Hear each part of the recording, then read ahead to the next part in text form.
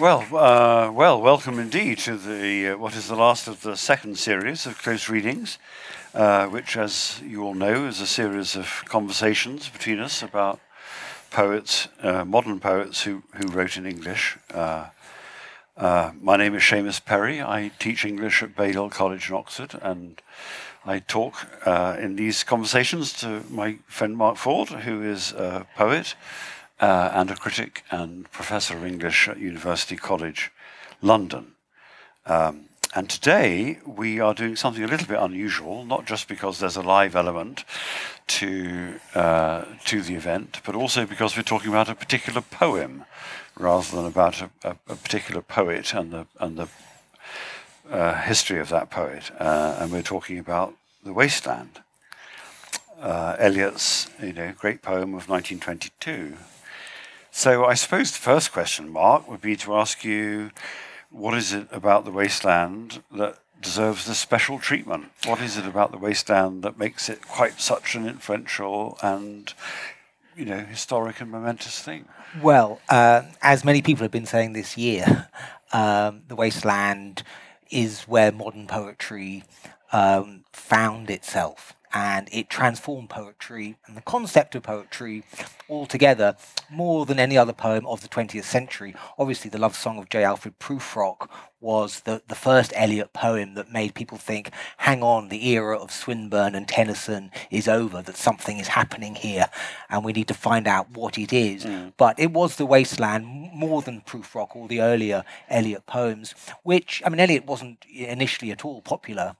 It was The Wasteland which became massively popular and influential, and in all kinds of different ways as well, in that it not only hit a sort of general readership that started slowly but gathered pace, but it became sort of central to the concept of what we do, which is teach English literature, to the whole concept of the English department. You could say that English departments exist partially to be able to teach The Wasteland. People sign up for courses because they don't understand what this poem's about, even with the notes, and they then get more notes.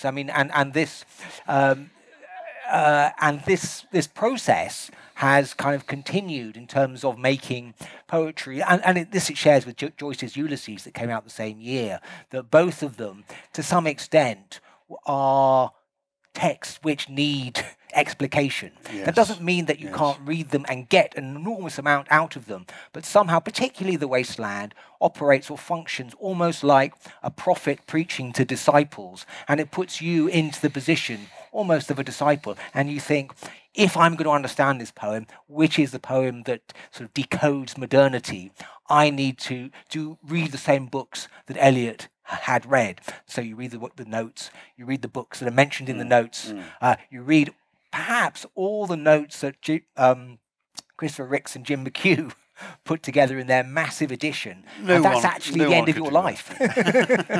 Yes. Well, you mentioned the notes. So the anniversary today isn't the first publication of the poem, is it? It's the first publication of the poem in book form in New York, published by Boney and Liverite. And that's, I believe, the first occasion on which the notes appear. Yes. Is that right? So what would you say within the whole kind of cultural impact of this extraordinary poem? What role do those notes play, do you think?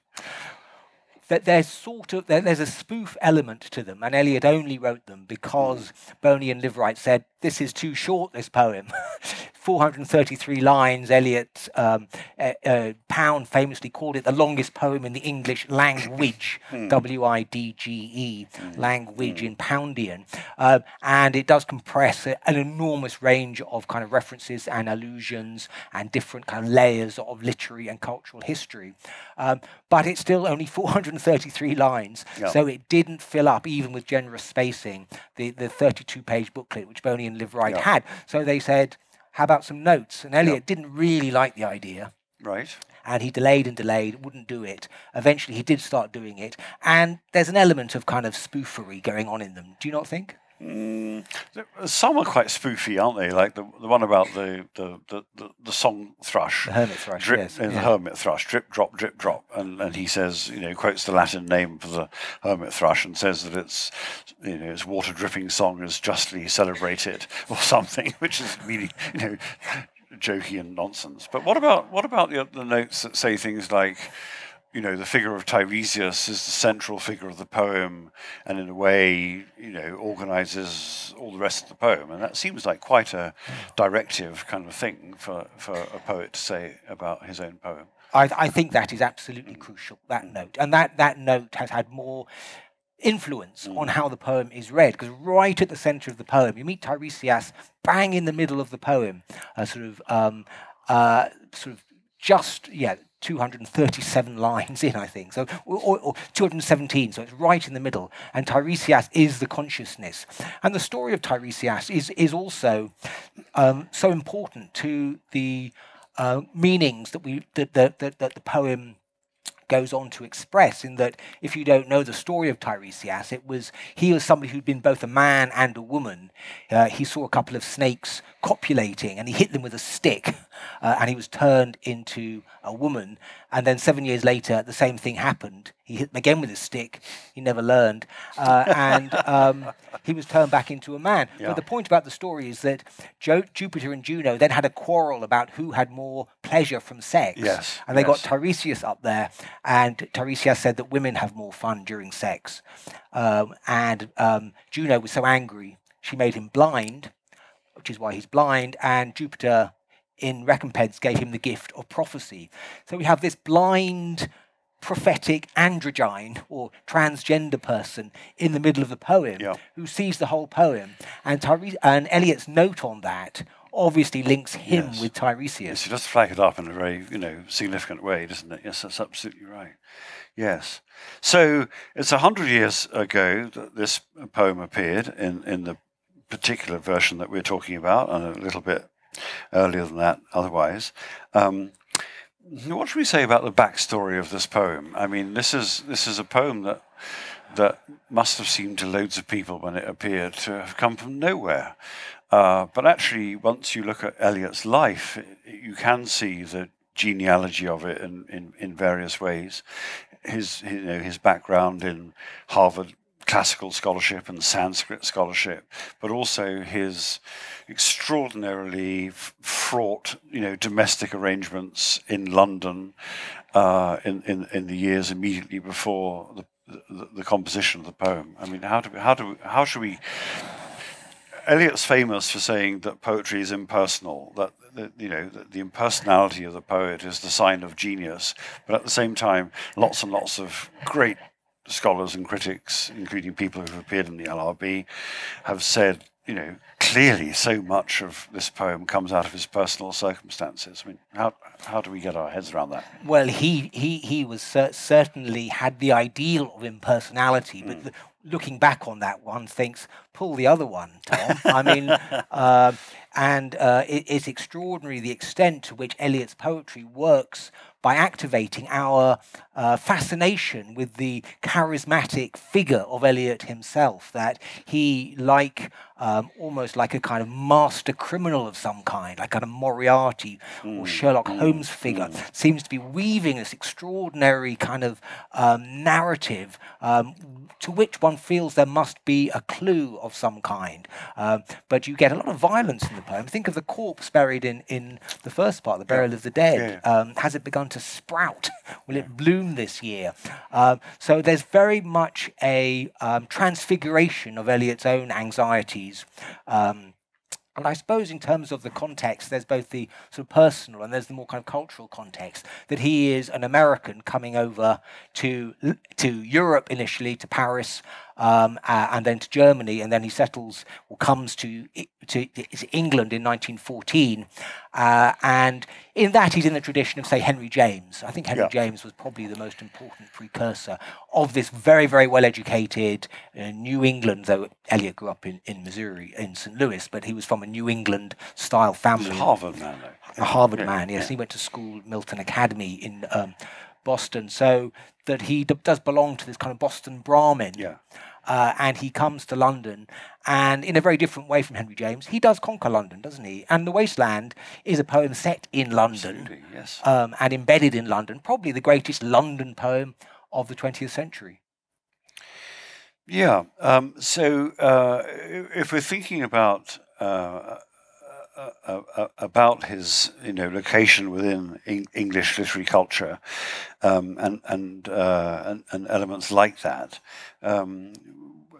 how do you see him sitting within the poetic scene of his day? I mean, it feels like a revolution, but I mean, he's taking part in things like the TLS, isn't he? And writing for the TLS and writing for other journals at the time, participating in that kind of literary world. I mean, he's not just, as it were, a Martian coming in from outside, is he? There's a sense in which he is also participating in an existing English literary scene. And it was through his criticism that he sort of made his name. That his early criticism, and I suppose the most best known is Tradition and the Individual Talent of 1919, a sort of astonishing essay, which bears a great deal of relevance to The Wasteland in terms of its vision of culture.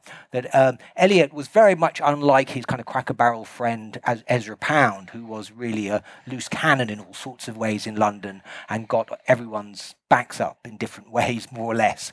Eliot was much more feline, insinuated himself into these very powerful institutions, and he became kind of synonymous with institutions of literary London in Faber and Faber and Russell Square. He was known as the Pope of Russell Square.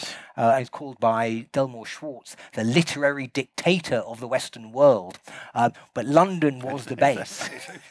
London was the base in which he achieved this. And London, it's worth remembering, in the early years of the 20th century, was the capital of the world in various ways. We tend to think of New York or being the most important place where everything happens, but actually, particularly for Eliot and Pound, and in a way which was perceived as a betrayal by fellow American poets such as Wallace Stevens and William Carlos Williams, coming to Europe was essential for their self-education, for their ability to develop into great poets, great writers. They had to come to Europe because of the centuries of cultural tradition, which are obviously present in The Wasteland, which goes back, April is the cruelest month, goes back to Chaucer, starts with Chaucer, and then goes on through Spenser and Donne and Marvell and Middleton and so on, right through to Baudelaire. And Paris is the other stop on that particular trail for both Pound and Eliot. So we're talking about a poem here which is quite sort of paradoxical in a way, isn't it? Because it's clearly a very intellectual poem, a very academic poem, you might even say. So you need notes to it, or at least notes aren't inappropriate to it. But at the same time, as Frank Commode says in a wonderful essay he writes for the London Review of Books about Eliot, there is something about the Eliot effect which is much more kind of primordial than the intellect. It's about a shudder, is the word that Commode brings out of Eliot's own prose, about something which is kind of sort of visceral and shocking and primordial at some level. And that also gets into The Wasteland, doesn't it? It's a deeply intellectual poem, but it's also a deeply kind of pre-intellectual poem. Yes, and in that it connects, doesn't it, with early 20th century modernism's interest in primitive art, which you can see in Picasso or in Joseph Conrad's Heart of Darkness, which did furnish the original epigraph, but was replaced by something from Petronius, a Pound's suggestion that Conrad wasn't weighty enough to stand the dedication. But that's obsession in the early decades of the 20th century with looking beneath the veneers of civilization to some kind of primitive impulse, a tom-tom, to use the phrase used in Portrait of a Lady, punning on his own name there, but the idea of drums, which Eliot wanted to make use of in his play Sweeney Agonistes, to connect to this kind of primal surge of feeling. So it is dramatizing the conflict between one's primordial urges and the super sophisticated intellectual atmosphere, which is rather parodied, isn't it, at the opening of a game of chess. In that the chair she sat in, like a burnished throne, glowed on the marble. Yes. She's a kind of figure of 90s-ish decadence who is stifling and claustrophobic and is in want of some kind of energy. She's a sort of fake Cleopatra, isn't she? But also kind of a Cleopatra at the same time. Yes, exactly. That's true. The intellectualism of the poem, I think, is interesting, isn't it? Because it was clearly interpreted at the time, I think, as a very, very, brainy academic intellectual poem. But Eliot himself is so interested, not necessarily in connection with this poem in particular, but a few years later, he says things like, what he would ideally like was an audience that could neither read nor write. He wants a kind of absolutely kind of innocent audience that would just absorb the poetry as if it was pure kind of music of some nevertheless communicative kind. Eliot's intellectualism is complicated, isn't it? Complicated. One aspect of it for me is Eliot, the prophet figure. That the New England background of Eliot wanting to be a prophet figure, somehow to be someone who interprets the world for those who follow, that he is. And the extent to which there's an ideal of mastery not only of the Western canon, but mastery of the audience. Is somehow part of that. And Dan Jacobson makes a very interesting point in his piece in the LRB about the relationship of that mastery to degradation, he connects some of the kind of sordid, squalid aspects of the poem and some of the satirical. Eliot was a satirist. He started life, might say, as a satirist. There's lots of ways in which satirists say nasty things about other people. That's what Alexander Pope and John Dryden did. And there's some Popian couplets which were excluded in the end. The Fresca section, which says very nasty things about people. So there is a connection between nastiness and eloquence in Eliot, which one can track, particularly in relation to if you read all the drafts of the poem. But that mastery of things was obviously central to Eliot. He needed to be in command of things, and yet the paradox is at the heart of the poem is someone who has the opposite of mastery. Tiresias is a kind of hysteric, you might say, to use a kind of a term that I'm deliberately using as a gendered term, because the poem also came out just after the First World War, when a lot of soldiers had shell shock. And there are some references in it to the First World War. I think we are in Rat's Alley, where the dead men lost their bones.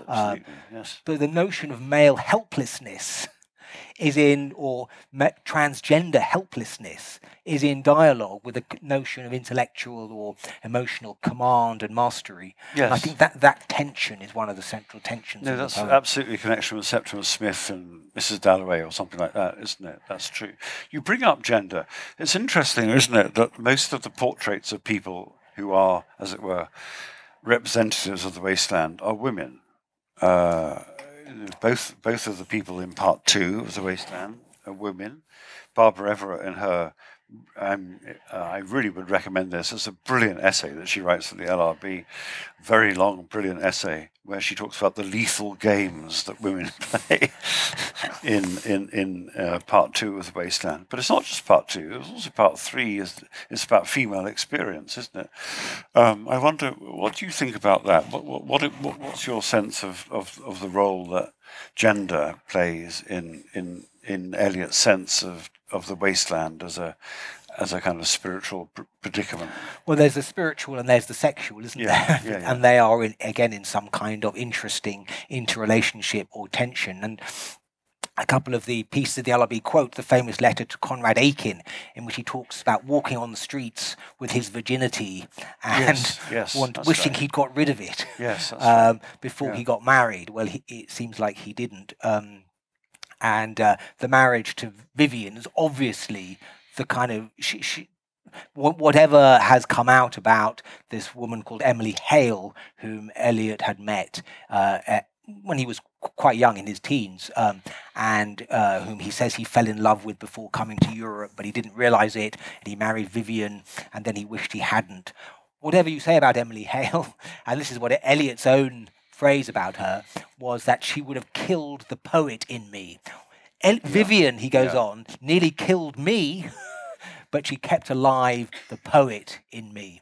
So Vivian, to an astonishing extent, was the portal through which Eliot moved into this world of complete emotional disintegration, fragmentation, neurosis, craziness, use whatever term you like. And it's very interesting that Vivian writes on the manuscript against "My nerves are bad tonight." Yes, bad.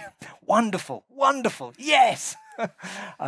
So while on the one hand she was the kind of muse figure for the disintegrating consciousness, the poem enacts, in other ways she was a collaborator in the creation of that particular way of writing poetry that, I mean, we haven't mentioned Freud and the id and so on at this point, but that's what's happening as well in this century, isn't it? You know, just laid it down one of my notes.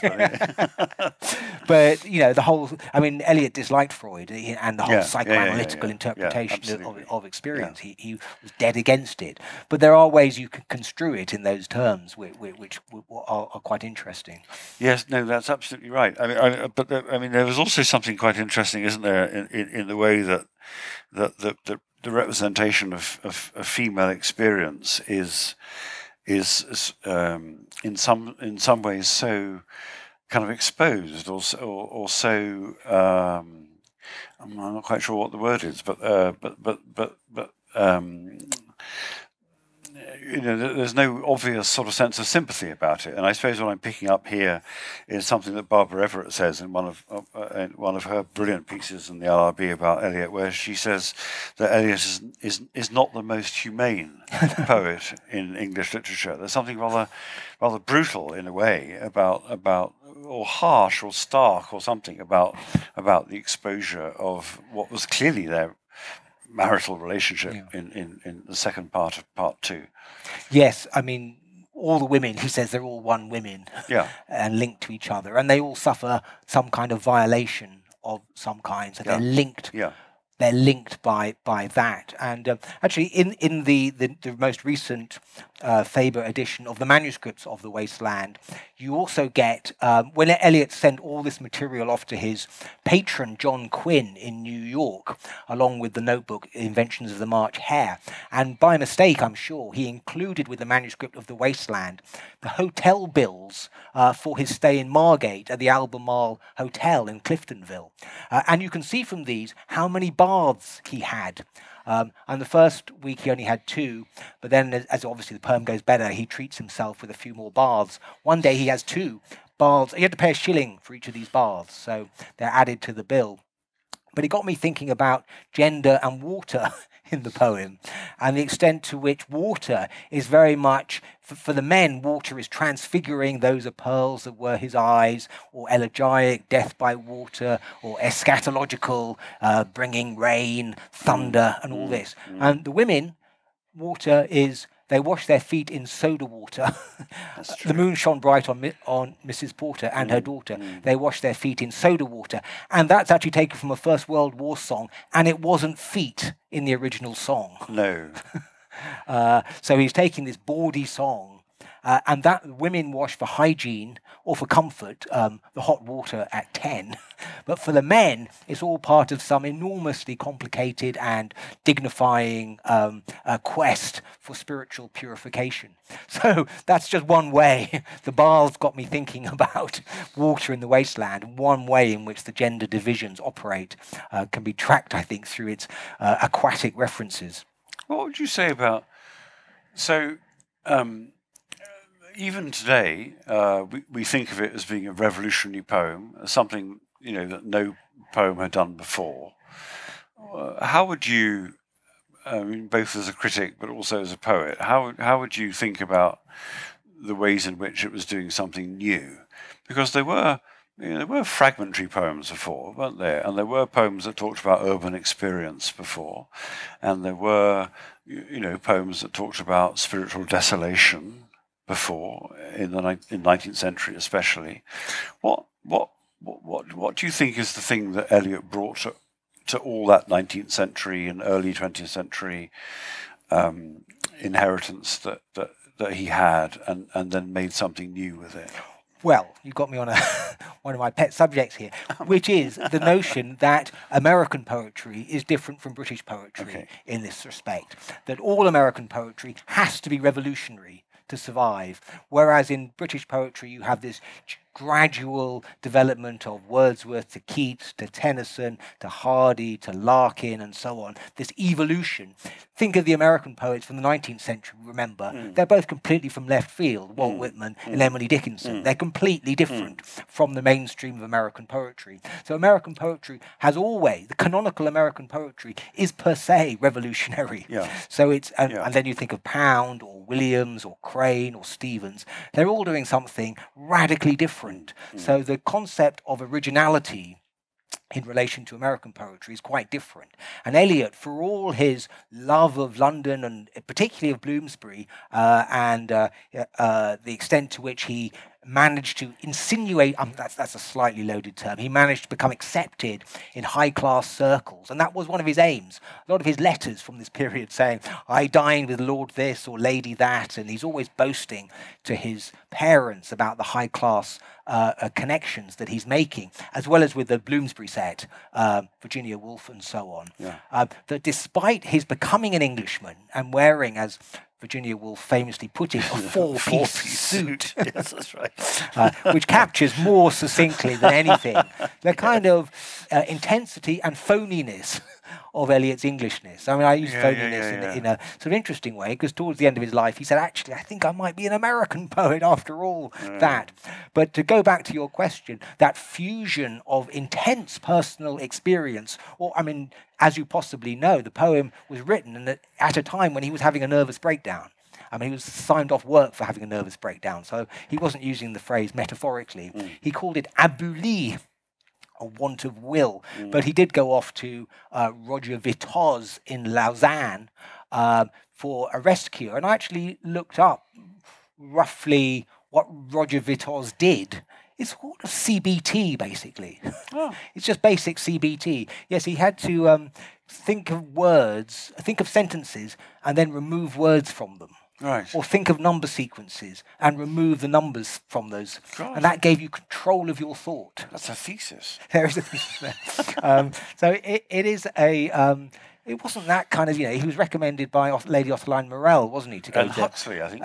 Julian Huxley or Aldous Huxley? One of the Huxleys. One of the Huxleys, yes. I think it was Aldous Huxley. That Vitoz was the man, the first-rate nerve man. My nerves are bad. Nerves were the source of the problem. But this elementary CBT seemed to have done the trick.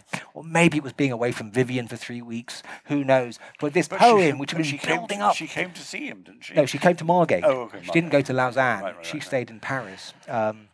She came to Margate. They went to Margate together, and she gave him a mandolin, which is why we get a mandolin in the poem as well. Yes. We should talk about Margate a little bit, shouldn't we? Yes. Because it's mostly a London poem, and mostly written in London, although there are bits and pieces of it that are gathered together from even Harvard manuscripts, aren't there, that he puts into it. But then in part 3, the last parts of part 3, he's in Margate, as you say, partly with Vivian, but partly on his own. Would you want to read some of those? Because we haven't had any of Eliot's own words so far, so it seems appropriate that we should have some of them. Yes, this is the Rhine maidens. These are women who have been... are all in some ways have been seduced in some ways. I'll read the last bit of the fire sermon. Trams and dusty trees, Highbury bore me, Richmond and Kew undid me. By Richmond I raised my knees, supine on the floor of a narrow canoe. My feet are at Moorgate, and my heart under my feet. After the event, he wept. He promised a new start. I made no comment. What should I resent? On Margate sands, I can connect nothing with nothing. The broken fingernails of dirty hands. My people, humble people who expect nothing. La, la.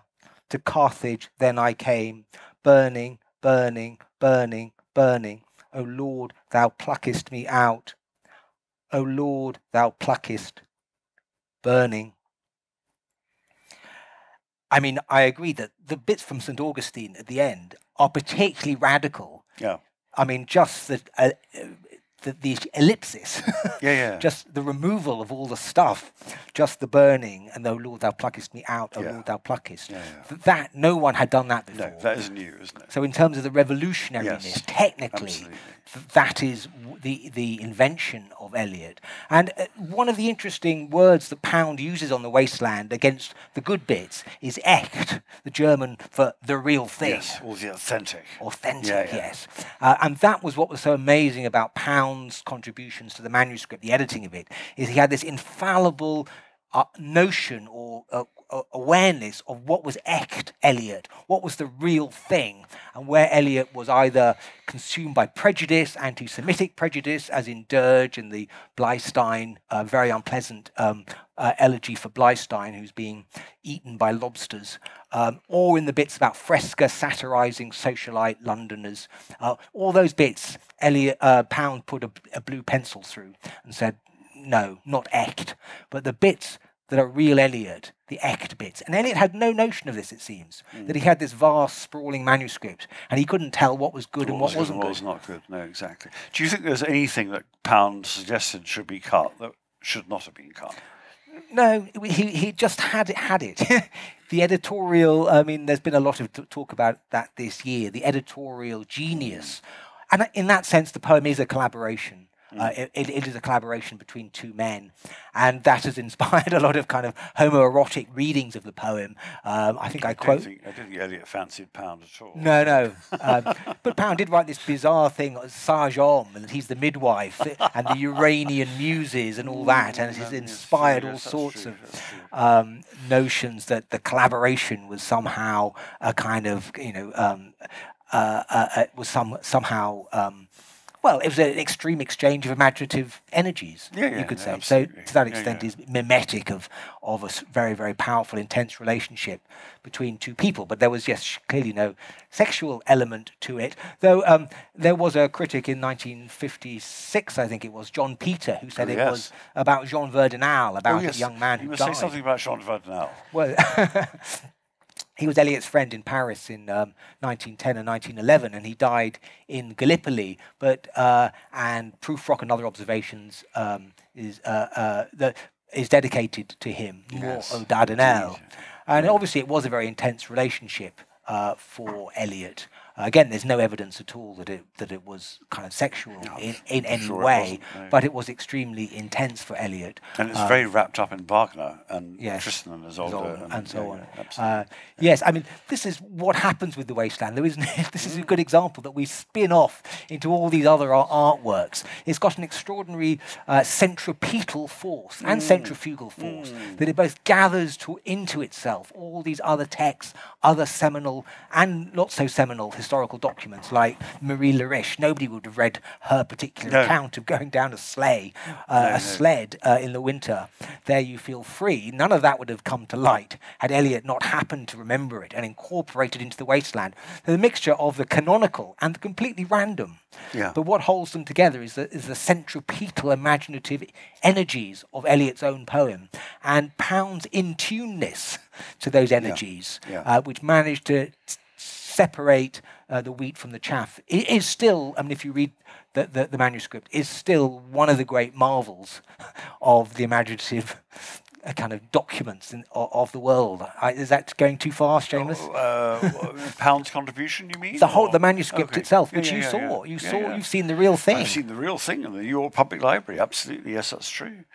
I mean, I would advise all of you to read part 4 of The Wasteland, which at the moment is a little tiny stub, Death by Water. And originally it was actually quite a long narrative about a disastrous sea journey. It was a disastrous kind of nautical journey which ends in a kind of sort of Titanic-like kind of iceberg wreck. And actually there are bits of that. Pound cuts it all out and thinks this is no good at all. And Eliot humbly accepts his view.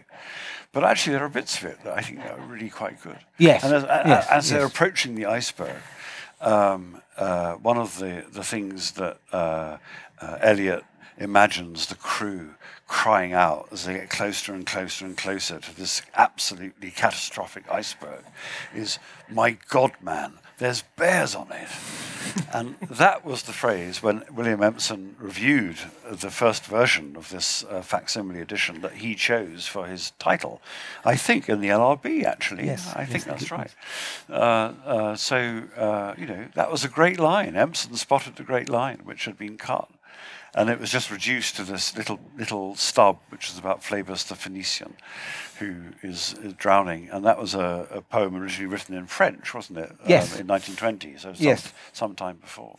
And Eliot thought, well, should I cut that too? Yeah. And Pound writes back, no, needed absolutely where he is. Phlebas needed absolutely, spelled ABSOLOOTLY. Yes, exactly. Read out part 4, because it's a beautiful part. Phlebas the Phoenician, a fortnight dead, forgot the cry of gulls and the deep sea swell and the profit and loss. A current under sea picked his bones in whispers. As he rose and fell, he passed the stages of his age and youth, entering the whirlpool.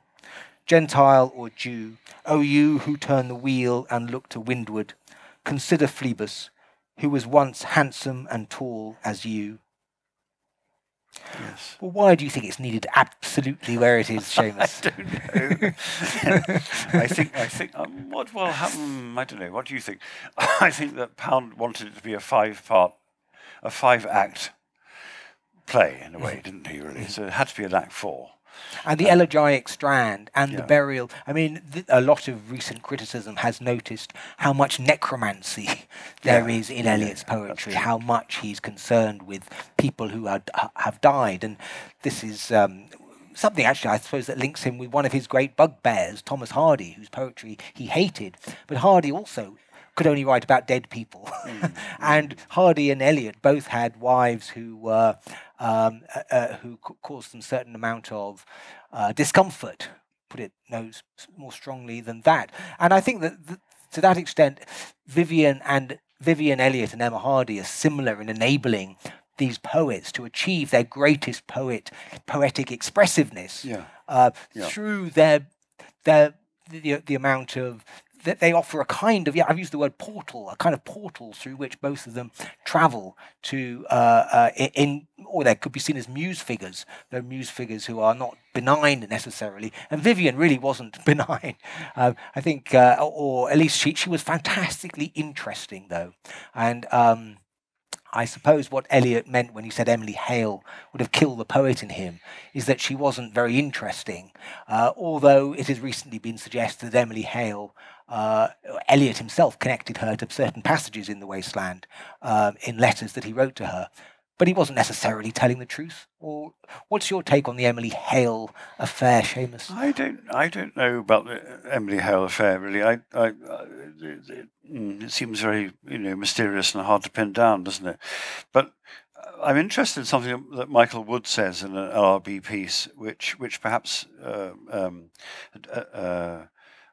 belongs in the same kind of area of speculation, where he says that one of the things that's quite striking about Eliot is, and broadly speaking, I think Michael is a huge fan of Eliot and loves him dearly and admires him greatly and so forth. But he does actually put his finger on something, I think, which is rather brilliant, where he talks about Eliot's snobbery of suffering. That there's a kind of element within Eliot's imagination that thinks having a really awful time somehow puts you into the elite, or somehow puts you into a certain kind of emotional or sort of psychological aristocracy that most people who are wandering around the world aren't admitted to, because somehow your suffering buys you admittance to that world. What do you think about that? Well, there's that letter to Middleton Murray about the stony places. He writes, and Murray writes to him saying, he refers to stony places, and Eliot writes back, "You don't know anything about stony places." I'm the one who suffers in the stony places. Murray's just trying to compliment him by making a reference to a bit of the wasteland, but and he will have none of it. But and he was. So certainly and the famous bit in tradition in the individual talent, that only those who want to escape feelings, who have feelings, know what it's like to want to escape them. So that somehow always there is this personal pressure on Eliot. And I think, I mean, we're just skirting round what is a poem that has generated shelves and shelves of books, and the mania to interpret it is a tribute to something going on in it. Something is happening. We may not know exactly what it is, to quote Bob Dylan, but somehow something is happening, and that generates new waves of readings. And so from the 30s, there was lots of very solemn hunting for Grail imagery on the basis of the notes. Notes. Everyone was reading their Jessie Weston and their Golden Bough by Fraser and Anthropology, and in taking it terribly seriously. Which on I those think we would not recommend, I think, on the whole. No. I mean, Jessie Weston. Jessie Weston is a waste of an afternoon, I can tell you that. So what is interesting, in terms of, again, your question, what's revolutionary, is this the mixture of references, these allusions, which are the shudders, to use Commode's term. So all the last extraordinary passage, which seems, has been called by one critic, Eliot, at his most confessional, none of it is actually by him. He's borrowed the lines from other people. Poi s'ascose nel fuoco che li affina, quando fiam Q Kelidon, oh swallow, swallow, le prince d'Aquitaine à la tour abolie. These fragments I have shored against my ruins. That's him. That's Eliot. Yeah. It's the only line that's Eliot. Yeah. Why then I'll fit you, Spanish tragedy. Hieronymo's mad again. Data diadvam damiata. Shanty, shanty, shanty. One line, and yet this is pure Eliot. Eliot had his most confessional, had his most personal. It's an astonishing feat to have been, well, mature poet steel was the phrase that he used for what he was able to do. And reading for him was an experience. Other people have experiences, in life. But for Eliot, reading, and I think there's no similar, the only one I can think of similar is Milton in that sense, to which that's right. The accumulation of scholarship. Of course, Eliot despised. Yeah. Or he changed his mind a bit later. A bit, but not much. No, that's true. So one of the reasons that we're talking about it 100 years on and has come up so much this year is the extent to which it's able to generate new interpretations, new kind of ways of reading it, responding to it.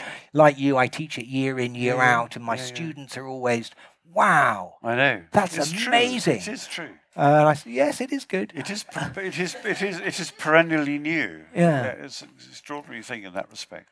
But that line, these fragments I have shored against my ruins, it's such a fantastic line, isn't it? Because you don't know if it's emphasizing the shoring, so that something has been saved or something has been somehow kind of redeemed or mitigated, or whether it's actually emphasizing the ruins. That, I've done the best I can, but I'm still in a condition of ruin.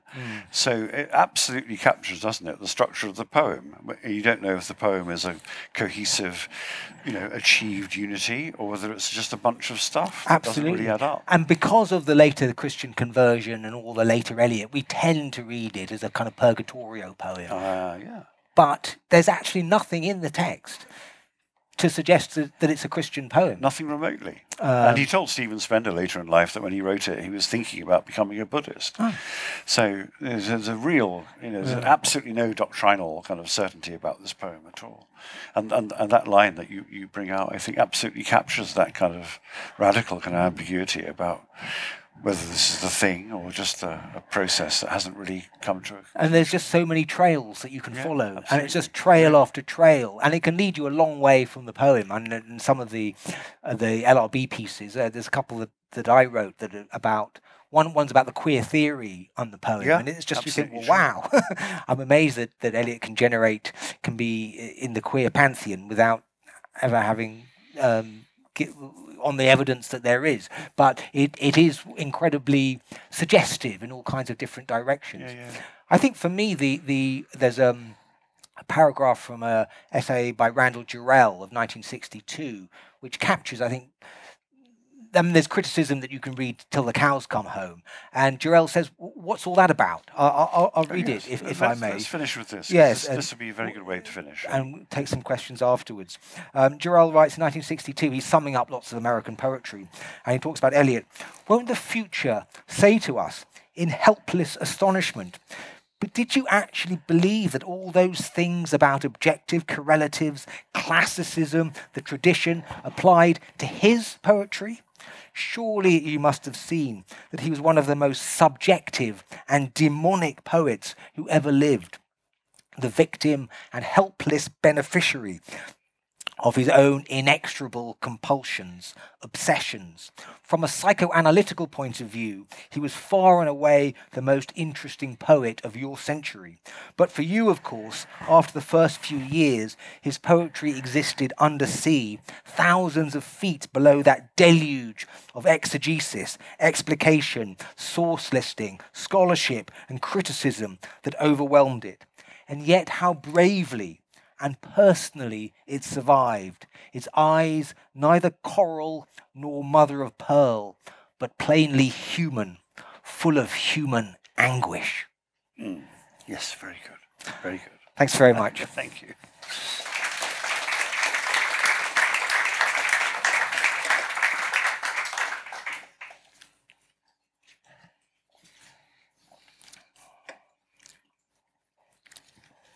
And we have a little time for questions, if anyone has any. I've got some from the World Wide Web to kick you off. From Tessa Wojciak. You mentioned Vivian, his wife's role, as what you term his muse. Is it not the case that she would enact or perform or make vivid overheard conversations in different voices, which he was able to draw on?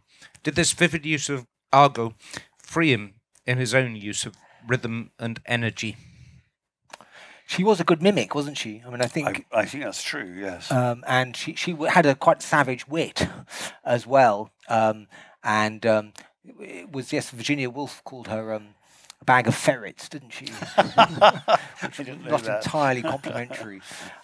So you didn't want to be clawed by Vivian. But I think, yes, to the extent that the pub conversation, she rewrote bits of the pub conversation, which was based on their Ellen Kelland, who was there. What do you want to get married for if you don't want children? Yes. That was her line, wasn't it? That was her line. She contributed that line. Yeah, yes, exactly. There's quite a few lines. So she did have an ear for speech, and they obviously shared their jokes together. They shared observations of different people together. So there was a collaborative aspect of their relationship, which you must think is that you don't get many characters in the post-Vivian poems like Four Quartets. There are no people in Four Quartets. No, that's true. Whereas the early Eliot poet stuff is full of people, often satirically or disparagingly presented, but people nevertheless. I think they were very fond of each other, but I think it just all went wrong. But and she was ill. She was ill the whole time. And if she wasn't ill, he was ill. Exactly. Yeah.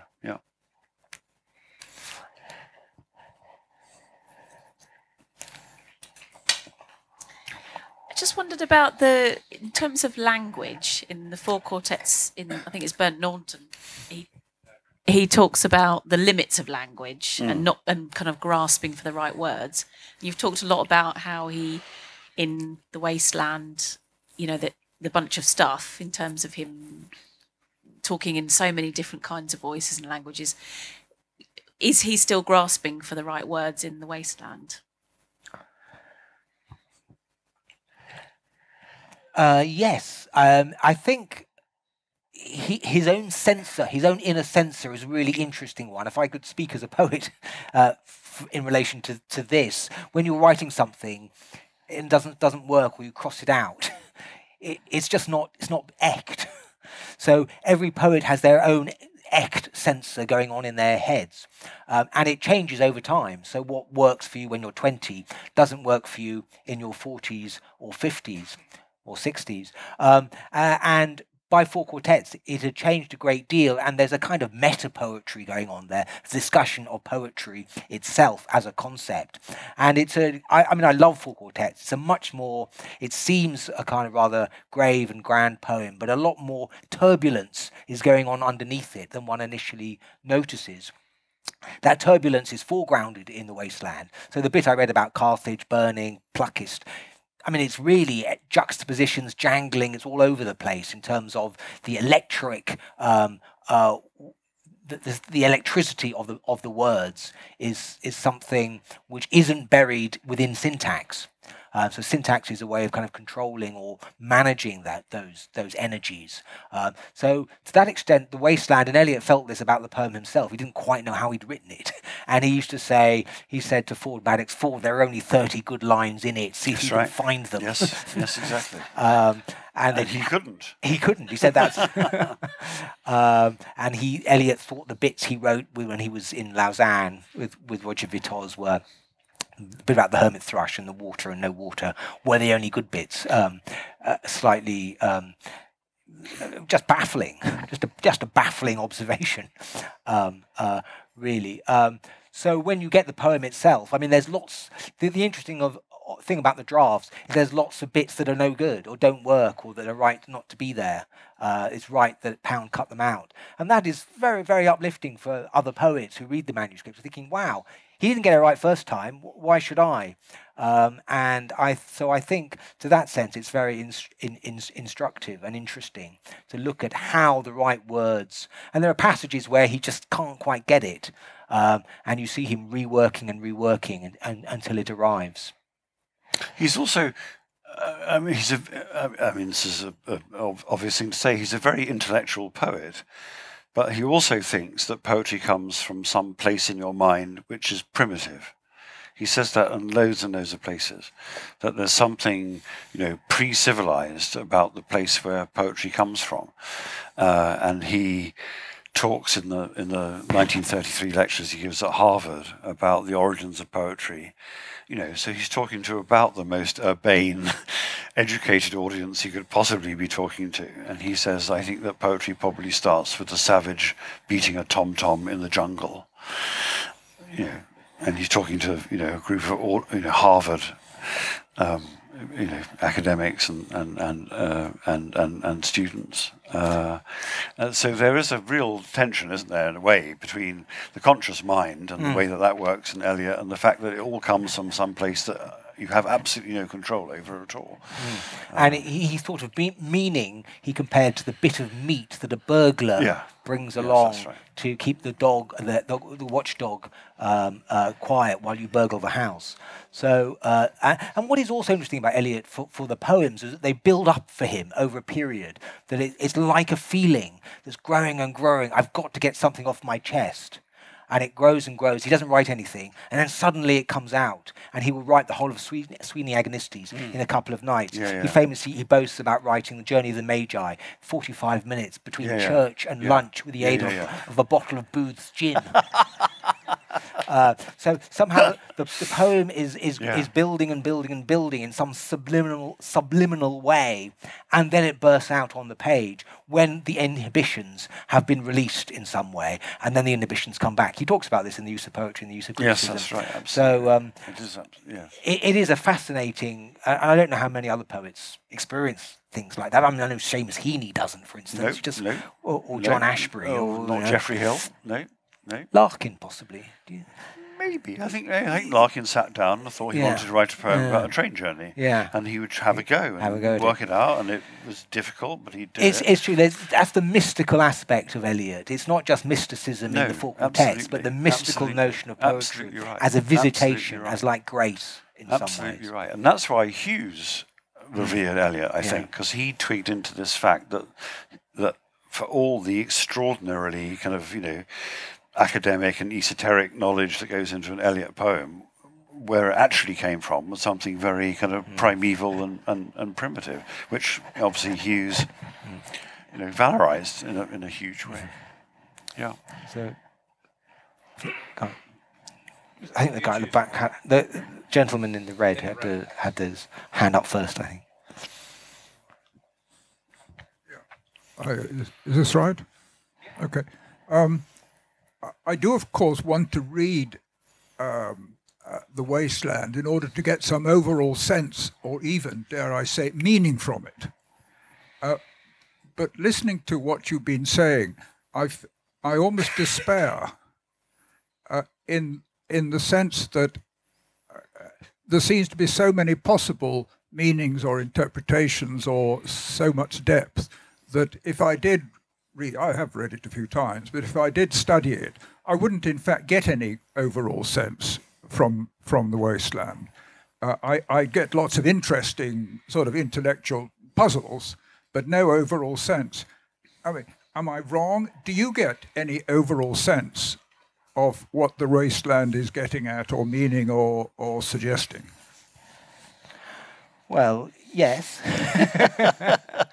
I mean, there are sort of ways in which people responded to it as a diagnosis of the collapse of civilization and the way it connected to the cultural disaffection of the times. And Eliot didn't like those readings of it necessarily, but that was how. So I think what's interesting is the different ways in which layers or generations have interpreted it in relation to their own anxieties or problems. So I don't think there's a single meaning in Hamlet, for instance, either, or King Lear. I think most great literature is a proliferation of different possible readings or meanings and tensions or anxieties, and all of them are operative or happening at the same time.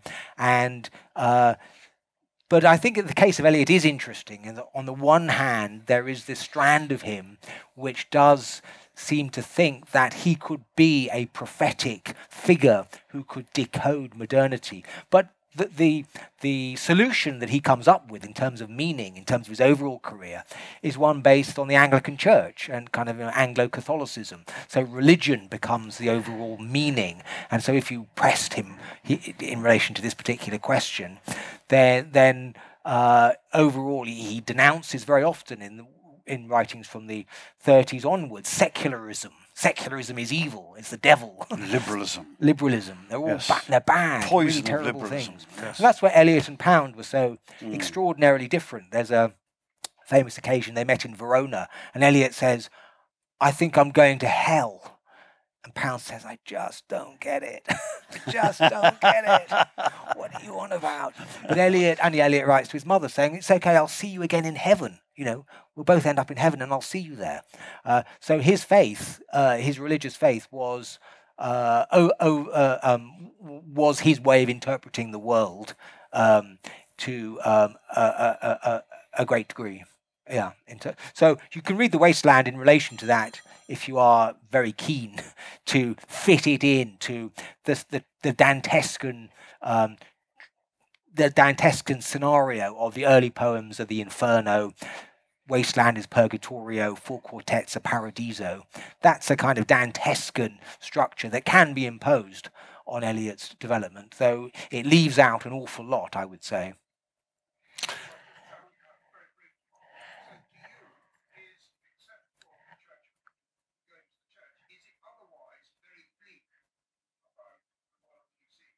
Yes, I would agree with that certainly. And he writes rather chillingly of how the Second World War, the church must wait for the disintegration of civilization to happen, wait very patiently for that disintegration, and then it will reassert itself. And the world, and it's odd that both Eliot and Pound, in their different ways, they're kind of harbingers of modernity, the great modern poets who revolutionized the language of poetry, dragged it from the 19th century into the 20th century, had feudal visions of where society should go. You know, almost going back to Eliot in his Page Barber lectures, celebrates the feudal, going back to the earth, and it's odd, it's particularly, and this idea of rootedness and being connected to the land. Eliot lived all over the place. He never owned anywhere. He rented always. In the 30s, he sort of just hopped around from his club to Kensington Vicar's lodgings. He didn't even have anywhere to live. So he was a very rootless person himself, but celebrated rootedness. I think I completely agree with that, though. I would say, as a kind of slightly caveat footnote, that I do think that the wasteland does have a trajectory. It does have a movement which is not exactly towards, hope or cheer, but nevertheless something happens in part 5 of the wasteland where Eliot tells us that the rain finally comes. You're in a wasteland, it's a desert place, but finally the rain comes, and you get some glimpses in those last lines of the wasteland, not of something that is achieved, but of something that could conceivably be achieved under the headings of those Sanskrit words which mean give, sympathy and control, or whatever it is that they mean. And I'm certainly not saying that it ends up being an optimistic poem, but I do think it is a poem that moves in part 5, a little bit like King Lear, within the world of a utterly desolate emotional landscape, into glimpsing kinds of possible redemption, even though those kinds of redemption aren't necessarily realized within that poem. So I don't think it's a flat pessimistic poem. I think it is a poem with a structure, but it's a very tentative structure, I think. Yeah, I agree with that. Can we take another one? Yes. Ether, which I think feeds into that. David asks, keeping things psychological, if Eliot needed Pound to uncover the authentic poetry, does The Wasteland become a piece of almost automatic writing? Maybe ties in with his description of an ideal audience, not a poem for the mind, but for or from the subconscious.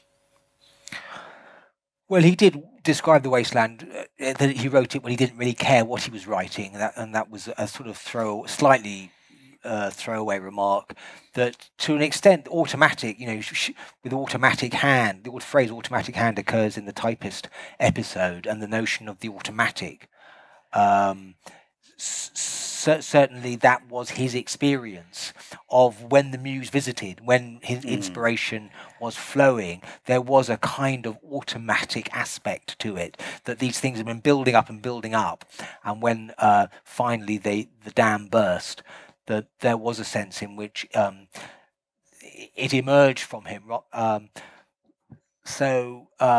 I wouldn't call it. He wasn't interested in surrealism in the sense that he wasn't interested in André Breton, Philippe Soupeau's experiments in automatic writing.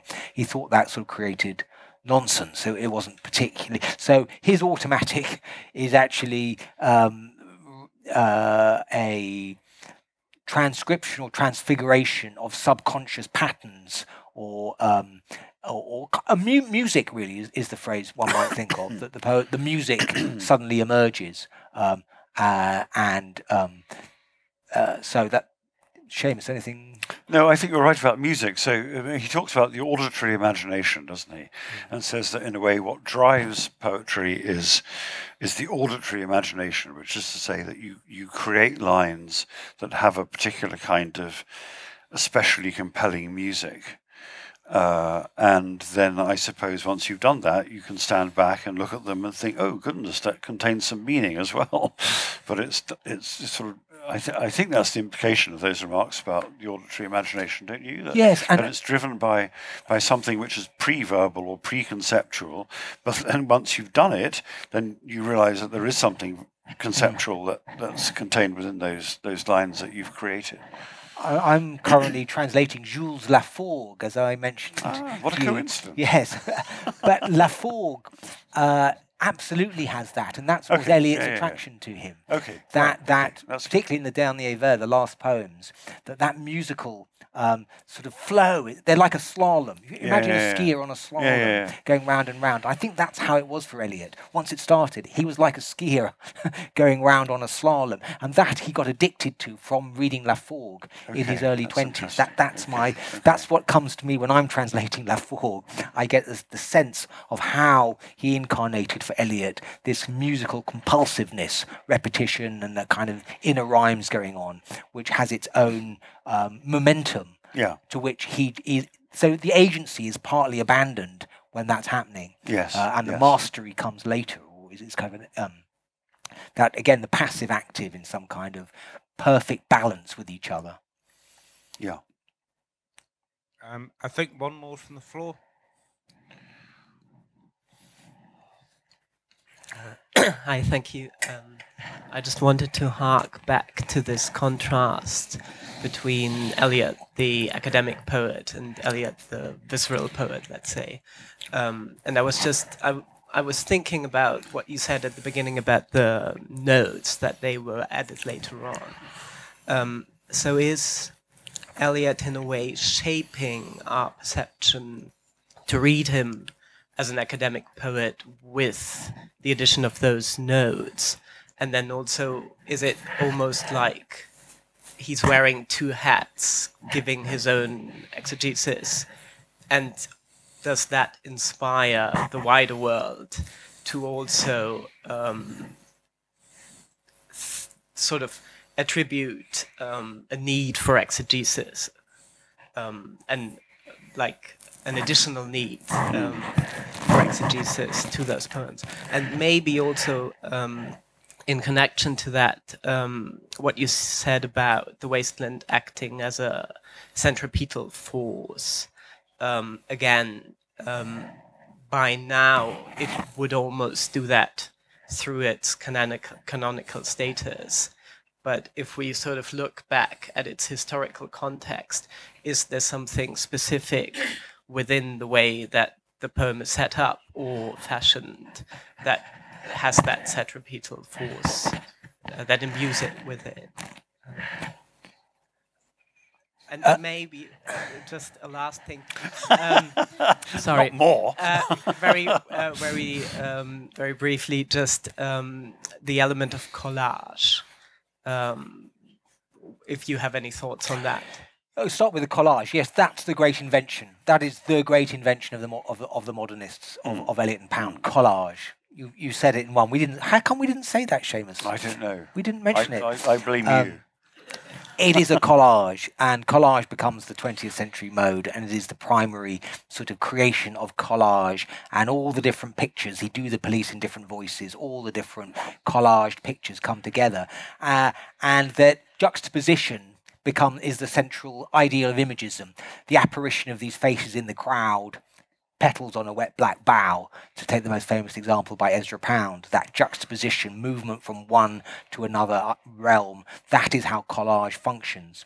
The notes certainly give it this kind of spoof scholarship and suggest that there's something much more planned and orderly and determined and preconceived about it than there was. And Eliot did actually love playing games. He was a jester. I don't know if his wit has come over in our discussion of The Wasteland, but it is very funny. The poem is very funny. And Eliot's wit and his kind of love of practical jokes, he loved Groucho Marx. He enjoyed pranks, which are not that funny to us, but on his Faber colleagues, didn't he?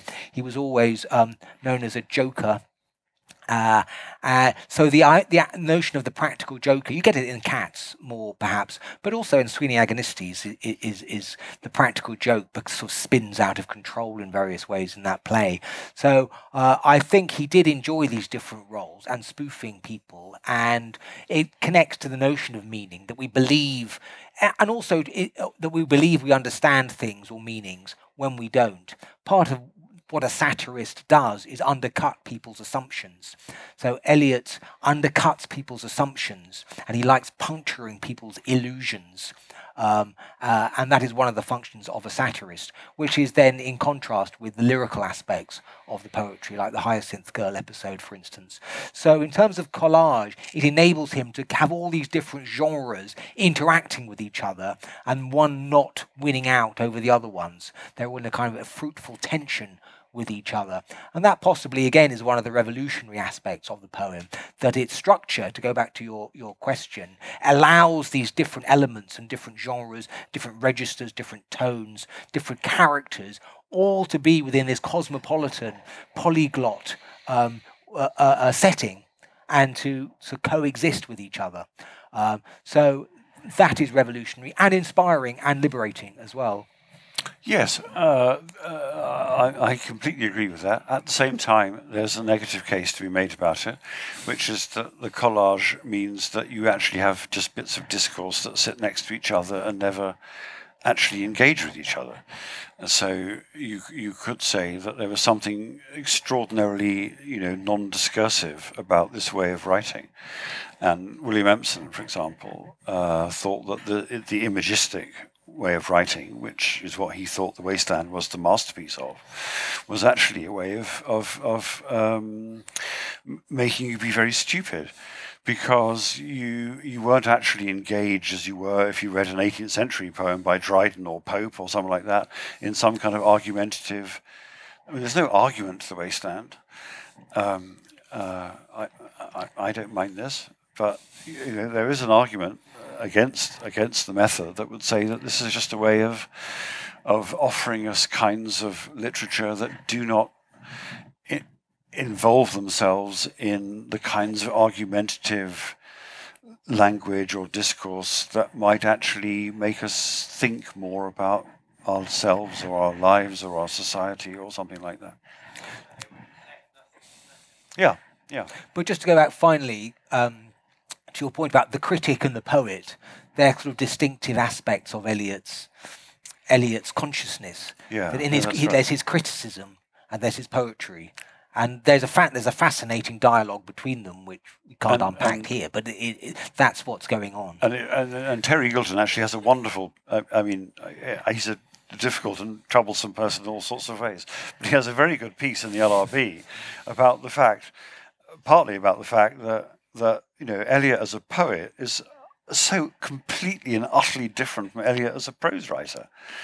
Eliot as a prose writer values all those Burkean things like tradition and continuity and rationality and all those sorts of things. Eliot as a poet seems to have a wholly different set of values, which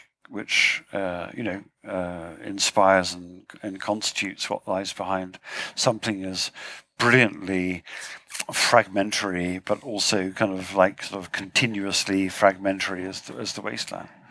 But nothing that the prose writer Eliot you'd think would ever have approved of. Yeah. Okay. Oh, was that a? No, that wasn't it. One more. Okay, one more at the back. Why not?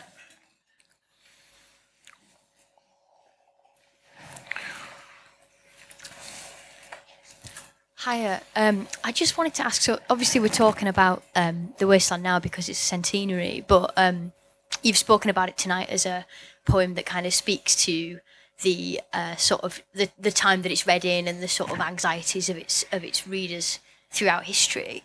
And I just wondered, as well as it being a kind of centenary, what you think it speaks to now? Because I feel that you still read bits of it and go, Well, you're a young person. Tell us how do you experience it? Oh my God, I feel well on the spot. But I read it when I was a teenager and when I didn't have a lot of literature in my life at all, and I didn't understand it at all. But was really, I mean, not that I do now, but I really didn't then. But it feels like such a cop-out, but that like visceral thing, you read it and get it, and there are bits of it, there are kind of lines of it that come to you, not always in best times, right? Where you sort of think, oh my God. Yeah. Well, I think there are. I mean, charisma is one of the things that Eliot has. The charisma, the magnetism. He's a kind of star in that sense, and there's a charismatic element to it. But in terms of now, I just went to a symposium last week on eco. The Wasteland is an eco poem. The river sweats oil and tar. So reading of the poem in terms of the Anthropocene. So when we were talking earlier in relation to an earlier question about the ways in which it can be interpreted, what is astonishing about the poem is how it, as is true of Hamlet or King Lear, to use the examples I mentioned earlier, there is stuff in there which can be appropriated or made use of in relation to current concerns like climate change. So to that extent, like great, that's what canonical writing has that non-canonical writing tends not to have, is the ability to be meaningful to new generations of readers over the centuries. And we've had 1 century of the wasteland, and it's doing pretty well. I mean, there was a huge dip when Anthony Julius's book on Eliot and anti-Semitism came out, and lots of attacks on Eliot's for his prejudice, and so that was an interesting kind of passage in his his critical reception, and is obviously a live issue still in many ways today in relation to kind of tribal affiliations and so on. So critics are resourceful beings, as are readers, and they will make of text what they want, often ingenious, sometimes unconvincing, sometimes convincing and illuminating. But that is what connects the writing that makes up the canonical, its ability to be interpreted in various ways to new eras. Yeah, no, I totally agree with that. I remember, so I first read it as an A-level student when I was doing A-levels in physics, chemistry and biology. So I wasn't really a proper English student. And I read it because I had friends who were doing English, and they told me I should read it. And the 2 things that really stuck in my mind, I remember, were that wonderful line where he says, "Trams and dusty trees." You think, what an amazing line. You know, if that was in any other less famous poem, that would be a famous line of poetry. It's so beautiful. Trams and dusty trees. And then also at the end of part 2, you know, where it's good night, Lou, good night, May, good night, Will, good night, good night, good night, good night, ladies, good night, sweet ladies, good night, good night. I thought, what an amazing, absolutely extraordinary piece of, you know, poetry and allusion and all the rest of it. So, you know, these you know, the bigger questions didn't really occur to me. It was just about the local, you know, the local brilliance. I mean, Eliot's locally so brilliant. And then, you know, it's up to, you know, people like Mark or me in more ambitious moments to think about the structures in which these brilliant moments have a place. But I think, you know, even more than Wordsworth, I mean, he's such a brilliant poet of the local effect. He's just dazzling, I think. Thank you very much, Seamus. Thank you, Mark. Okay. Thank you, audience.